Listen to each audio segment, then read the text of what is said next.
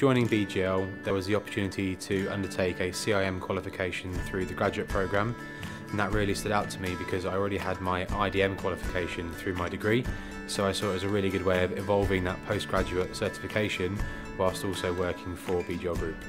BGL is a great company for giving you support and guidance and time to help you do your CIM qualification along with the job. But ultimately the two do fuel each other. The knowledge from the CIM makes the job a little bit easier, and the job gives you some great practical examples to help writing your CIM assignments. We had a great bunch of tutors from Cambridge Marketing College. Everyone was very much knowledgeable about the subject matter that they taught. They were quite engaging with the sessions, so it wasn't a boring classroom where you sat and get spoken at.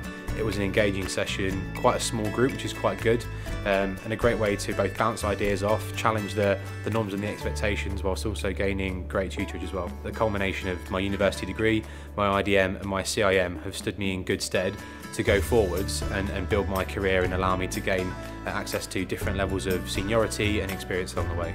I'd say to anyone who's considering taking a qualification through Cambridge Marketing College that if you're considering doing it, it's probably going to be worthwhile for you.